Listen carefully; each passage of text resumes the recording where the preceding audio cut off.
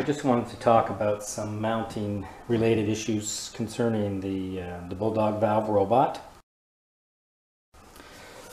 So we support from 1/2 inch all the way up to 1.5 inch with the standard bracket set, and 1.5 inch is large.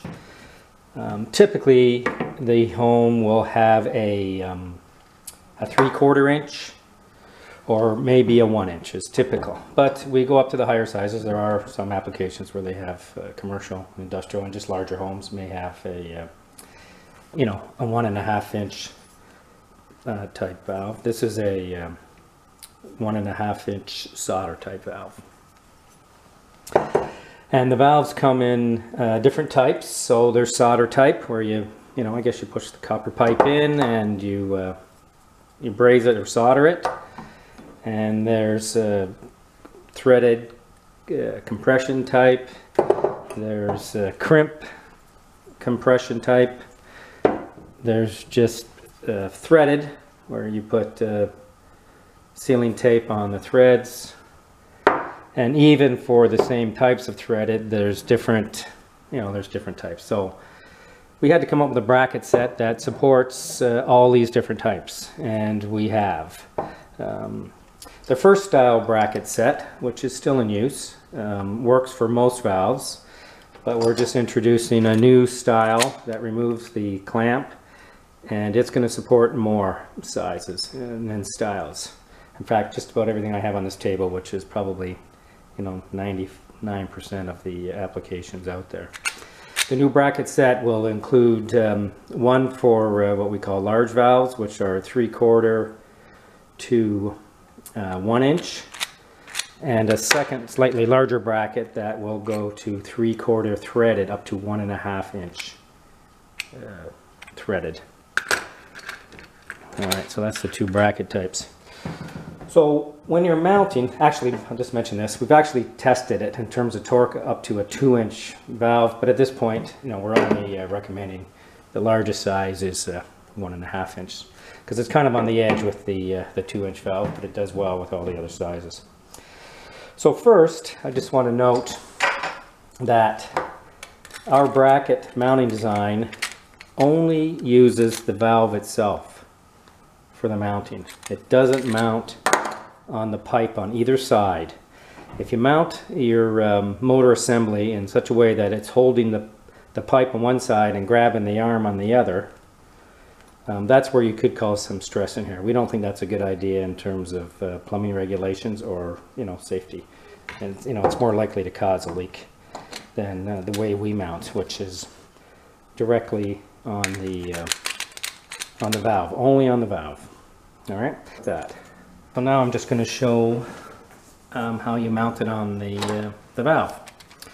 All right, so we're going to use the 1-inch solder type valve.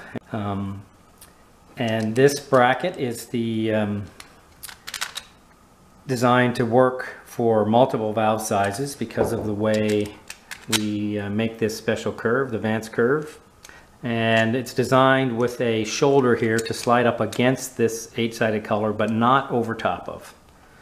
All right, so I'm just going to put it like so, handle on it now, and you can see it's just leaning against the 8-sided collar. All right, so I'm going to line it up a bit here. And of course you'll be doing this while it's on the plumbing, so it might be easier, it might be more difficult, but make an adjustment before I really tighten it up so I can, make sure it's centered. All right, so it's sometimes a little hard to tell, but that looks pretty good there. So I'm going to leave it like that, maybe give it a couple more turns just to keep it steady, and I'll do one more tightening once I have the whole thing together. Okay, and then I shuffle this forward until I get the pivots points even, and that looks pretty good there.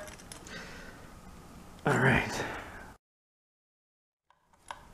before I completely tighten it, I'm going to just check the alignment again.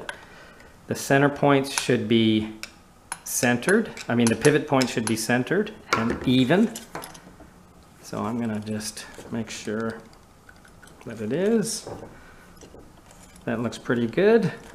So now I'll tighten this one up a little bit more. I'm going to tighten the two sides up. Everything else looks pretty good. So let's plug her in to the control module. And by the way, the control module uses a standard PS2 connector. And you can extend this away, which is a good idea for some installations if the valve's under the cottage, or if the valve's anywhere where it's awkward to get a hold of. And you could extend this up to 50 feet. So you could have this module, 50 feet away. If your valve's in the basement or underneath the cottage or the house, you can just pull this wire up and mount this someplace conveniently, and then you can open and close it with the button on here if you need to.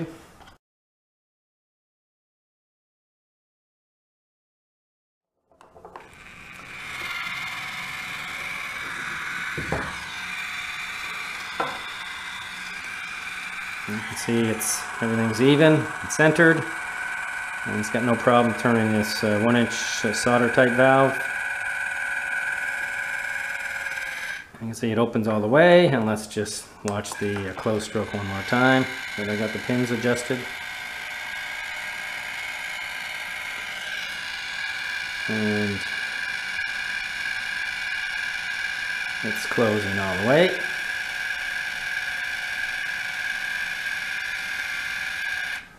And that's it.